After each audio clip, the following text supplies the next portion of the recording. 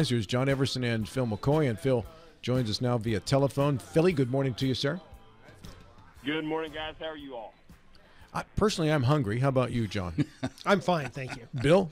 No, if you mentioned food, I'm ready. Be a little bit hungry now, Bill? All right, there you go. That's the updated status quo here, Phil. Well, I think Bill would have brought some snacks in, but the last time he did, you chastised him for it just because he was eating them on the way in.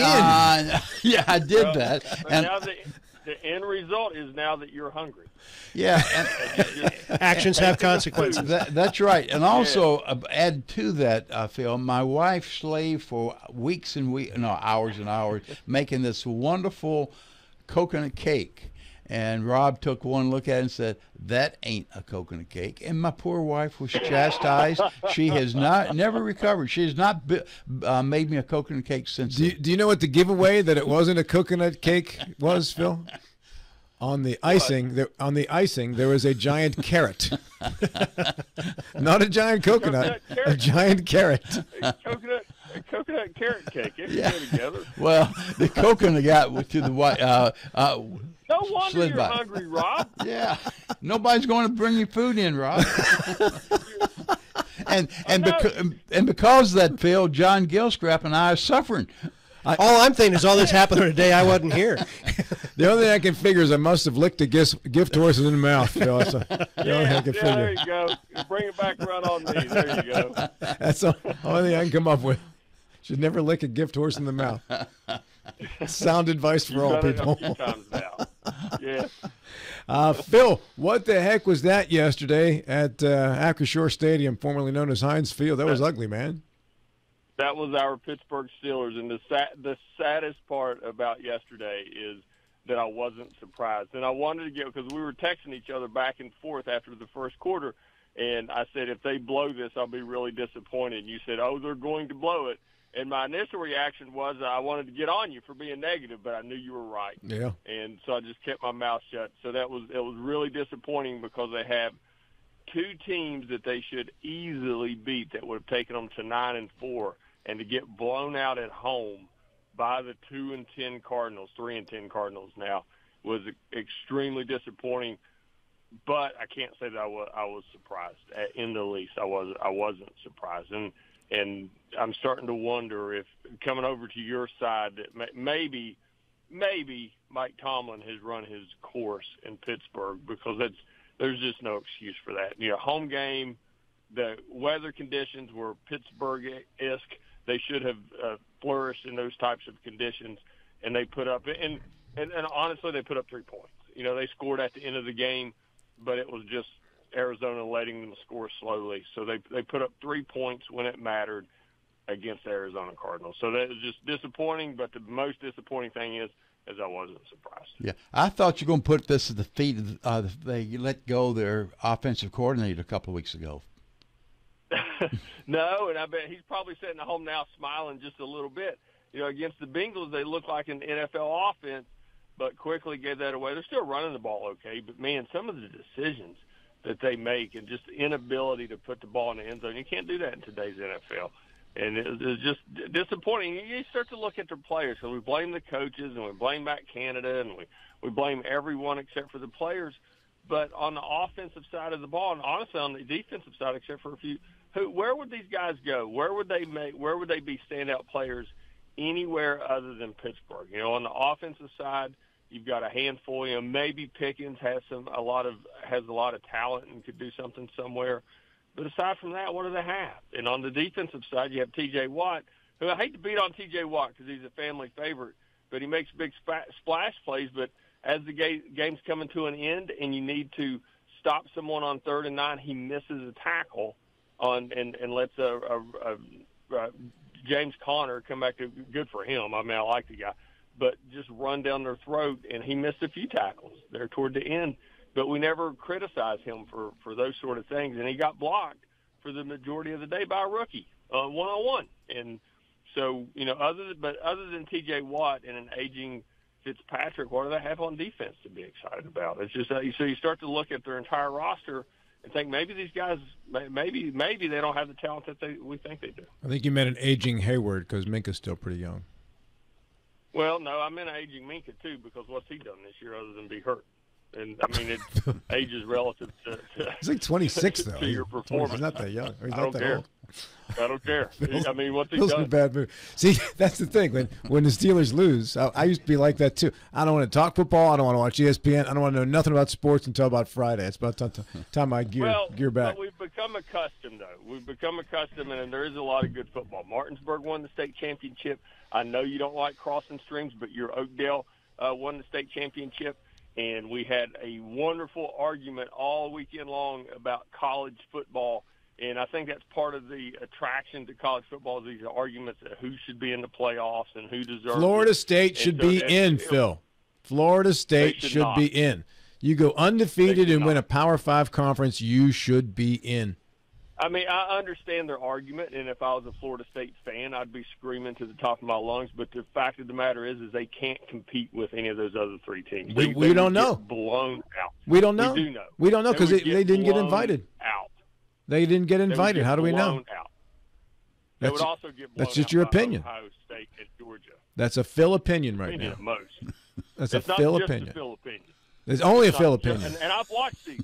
I did watch Florida State and Louisville, and I thought to myself, God forbid if they get in and have to play a Michigan or an Alabama or a Georgia or Ohio State, because they would get annihilated. Those poor, and I get it. You know, their starting quarterback's hurt, and it's not no one's fault, and they do have an argument, and it's a legitimate argument. They went undefeated in a Power 5 conference, but if you're making that decision about who gets in, well, you take the best four conferences, which is probably factual. You know, those four guys, those four teams, and the team that won the championship. So I think that was an easy decision. Can we agree on one thing, that Tony Petrucci's Notre Dame Probably team not. was excluded, and that's a good thing. Enough about Notre Dame. I'm tired of Notre Dame getting hyped all year long and then getting crushed in one of these semifinal games every year. Enough Notre Dame. Can we agree that's a good thing? Sorry, Tony Petrucci. Well, yeah, I mean, because they probably didn't belong either, but it did, and I don't disagree. Florida State does have a legitimate argument, but I do think they got it right. If you're looking for a combination of the best four teams and the most deserving, that they probably did get it right. So but it's an inexact science, and it's the argument that makes college football so fun this time of year. Well, it's also, Phil, is an argument that we're going from 4 to 12 playoffs next year. So this won't be an argument now. This will not be an argument next year. But I think, and last year, if memory serves, the top four were pretty well accepted by everybody. But this time, if you leave Georgia out, if you leave Ohio State out, if you leave Florida State out, if you leave some of these other powerhouses, a strong case can be made that is exceptionally subjective as opposed to being some sort of reasonable objective decision. Yes, and I think that's fun. Yeah, I do. I think it's because they all do now. It wouldn't be fun if I was a fan. I'm not a fan of really any college football team, but if I was a fan of any of those three teams, I'd be livid right now. But they all have a solid case. Now, if you watch these teams play, in my opinion, and of course my opinion because the Pittsburgh Steelers doesn't carry much weight, but in my opinion, the best four teams in college probably come from two conferences. It's probably Michigan, Ohio State, Georgia, and Alabama in whatever order you want to put them in. But that's probably the best four. But you couldn't put those four in. You couldn't put Alabama in and not put Texas in because Texas beat them. So you have to put Texas in. So I kind of think that Alabama getting in drug Texas in. If it wasn't for that, Texas wouldn't have gotten in. And maybe, honestly, maybe not even Alabama because you could not put Alabama in without putting Texas in. So it did make it an easier decision for whatever group of people come up with that. Look, it's four conference champions. It's probably the four strongest conferences. So let's put them in, and Texas and Alabama would fit that bill, and Texas gets in because they beat Alabama. So, but you do have a really strong argument especially if you're Florida State. Georgia, of course, has an argument. They were number one right up until the last day and lost a close game with injured players themselves.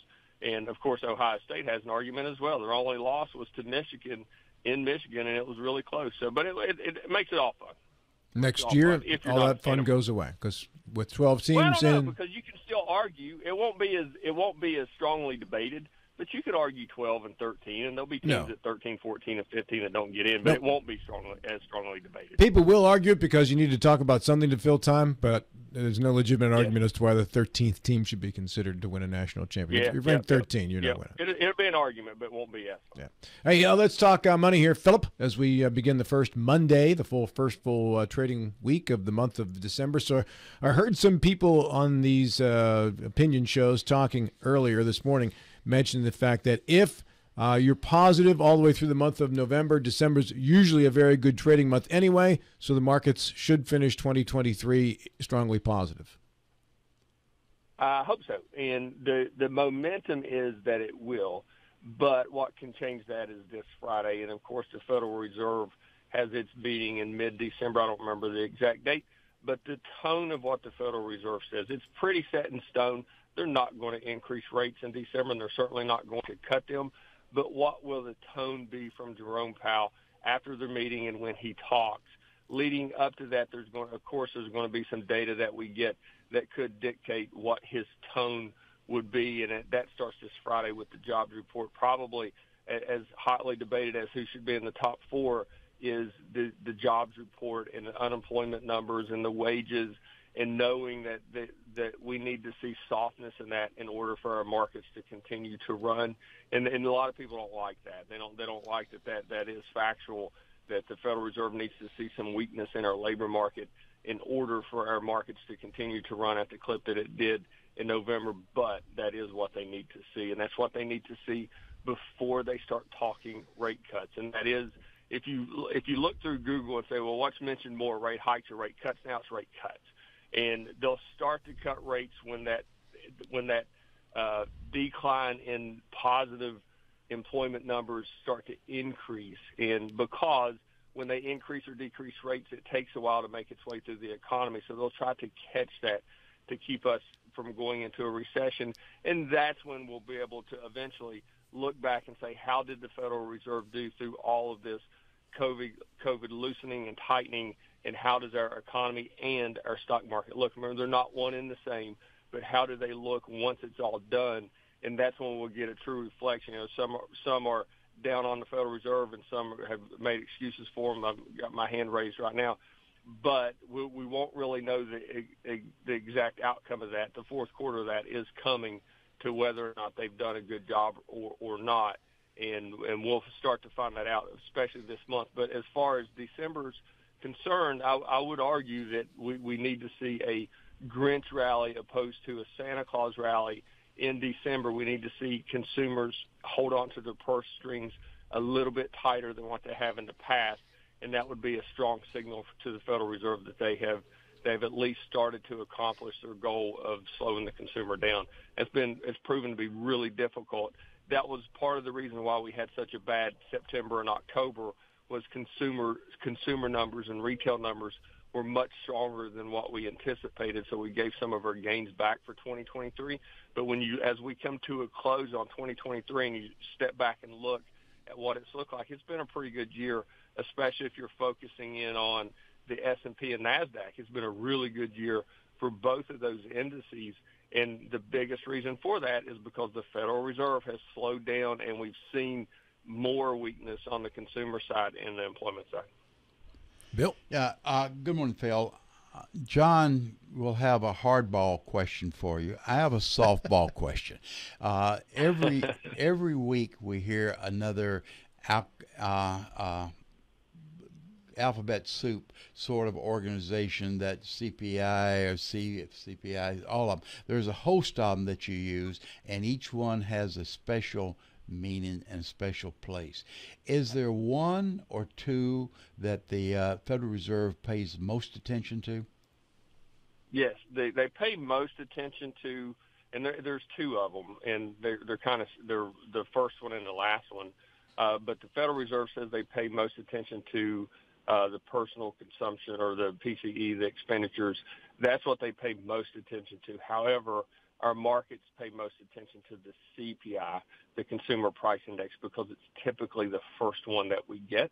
So by the time you get to the PCE numbers, we kind of know what those are because of all the other numbers that have gone into it.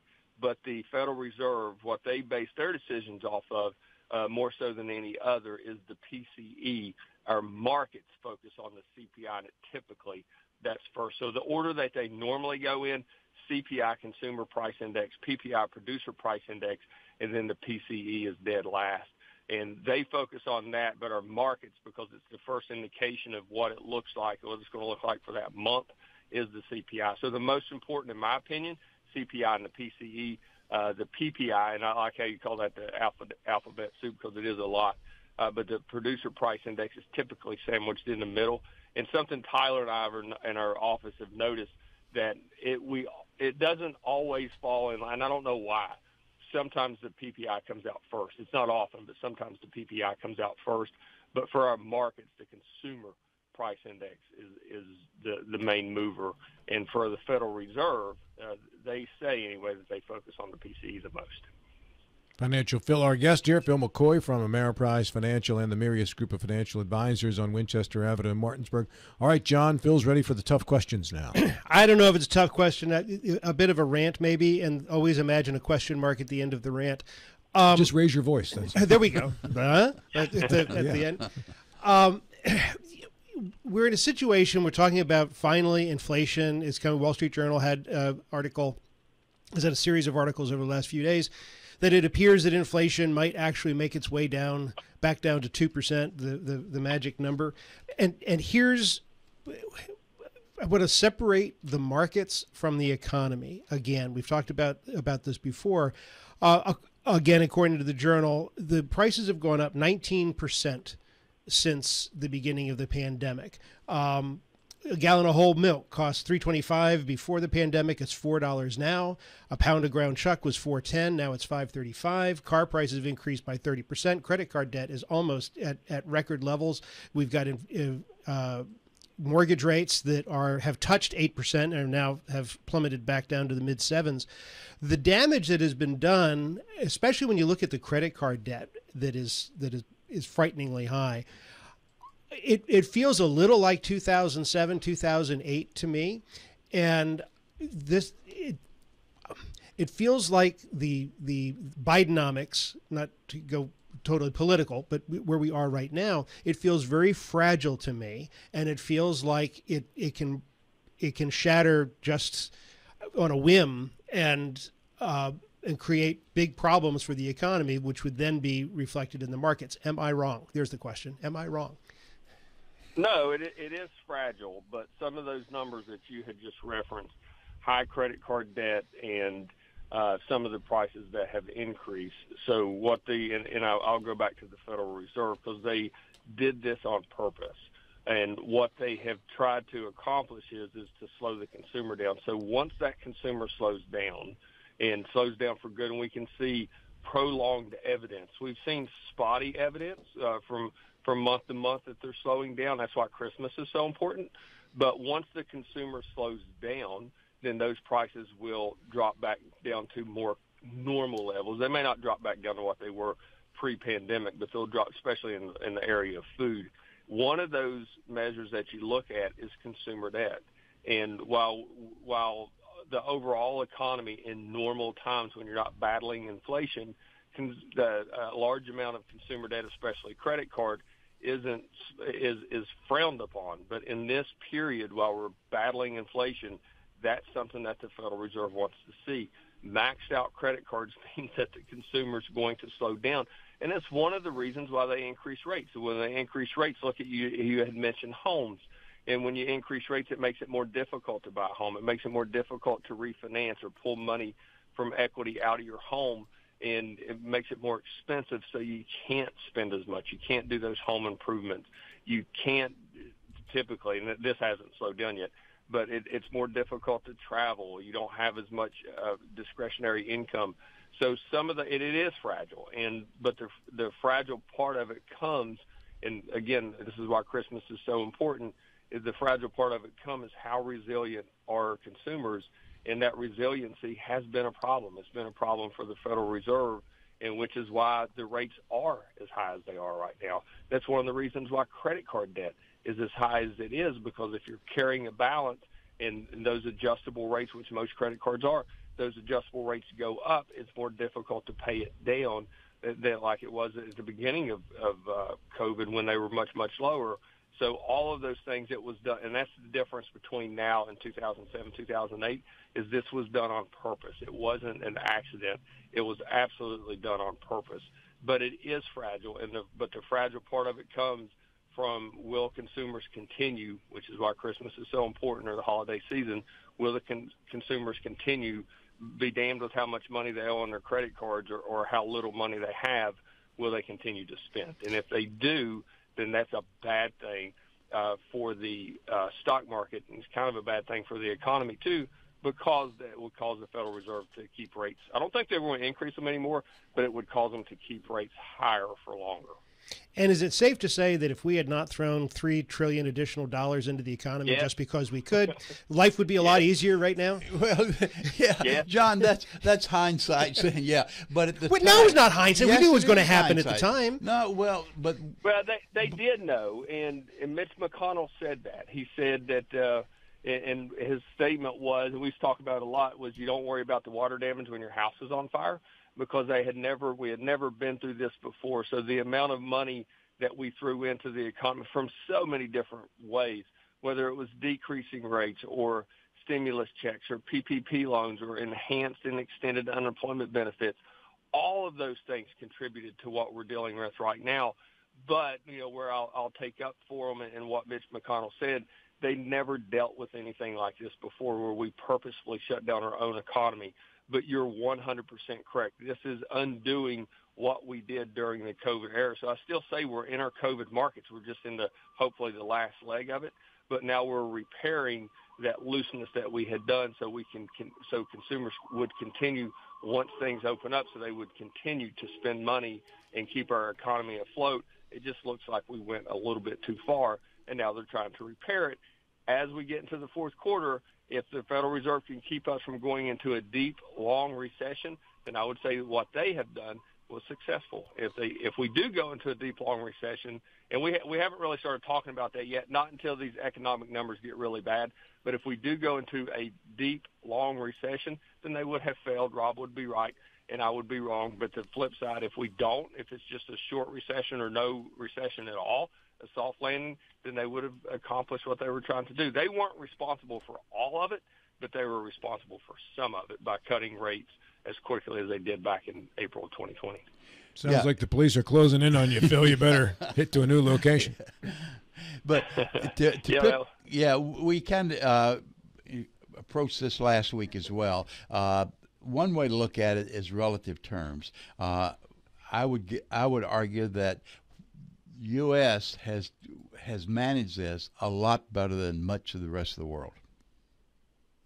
I don't disagree. I think we have, simply because if you look at where we are right now, if you look at where our economy is, just take a snapshot.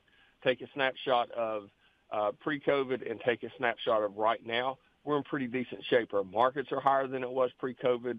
Our unemployment, even though this is part of the problem, our unemployment numbers are close to where they were pre-COVID. Wages have grown. That's still part of the problem, but wages have grown. If you just take a snapshot and ignore everything in between, would you say back in February of 2020, would you accept this now in December of 2023? I think most people would say, yes, we would accept that. But there's still the fourth quarter to come with this undoing of all the COVID, of the COVID relief. There's still the undoing of that. But as of right now, I think most people would accept that. Don't look at anything in between. Let's just look at February of 2020 and let's look at right now and forget all the COVID stuff. Would we have accepted this as far as market growth and how our economy's doing? We'd probably say, yeah, we'd have some gripes. We'd have some gripes, of course, about price of energy and the pipelines, and we would have a lot of gripes. But I think overall we would accept it. Phil, how do we reach you for more information today?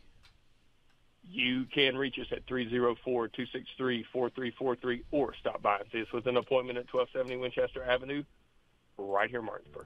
Thank you, Philip. Have a great day.